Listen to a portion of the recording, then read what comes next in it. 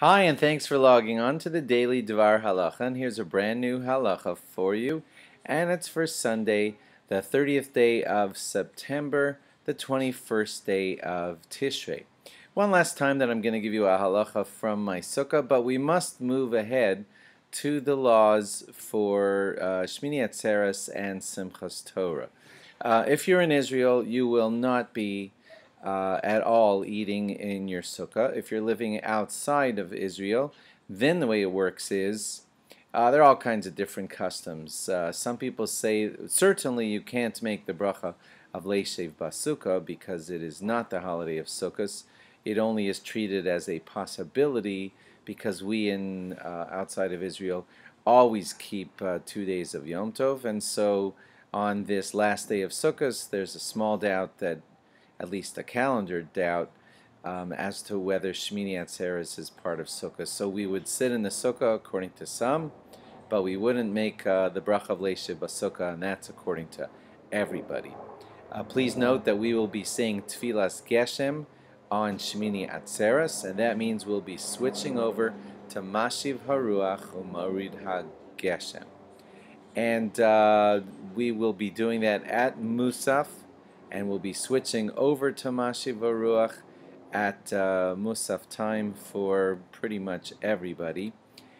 You may remember that there's a whole mix-up on how to do it at Pesach time, but that has to do with it being Morid Atal, which not everybody says, but at Mashiv Haruach it's kind of simpler. Everybody switches over at Musaf time. They'll probably announce it in your shul before Shmona Esrei, and that's the announcement that everybody switches over to Mashiv Haruach, and then the Chazan will recite the Tefillah for Geshem.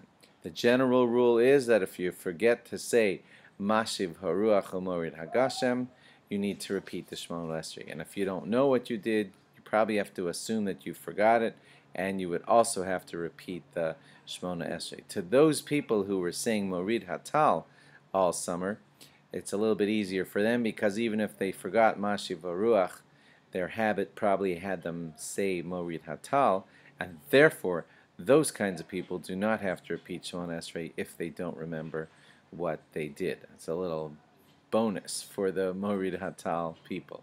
One other halacha that I'd like to leave you with, because we're also going to be celebrating Simchas Torah.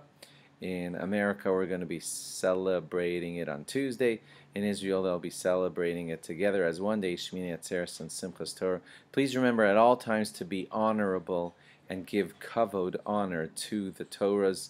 We do dance with the Torahs, but we should not be flinging them around in a frivolous manner. They are still, even during the greatest of Simcha, they are treated with great, great honor. Please remember that as you have your Simchas Torah celebrations. There is no mitzvah whatsoever to get drunk on Simchas Torah. Some people make a l'chaim. Some people have kiddush over wine or alcohol so that they can eat something before the long, long hakafos, but there is no mitzvah whatsoever to get drunk at all on the beautiful holiday of Simchas Torah. I hope you have a very, very meaningful Yom Tov, Shmini Atzeres and Simchas Torah, and log on again after Yom Tov. We will, God willing, be giving you new laws after Shmini Atzeres and Simchas Torah. Thanks for logging on. Good Yom Tov. Bye-bye.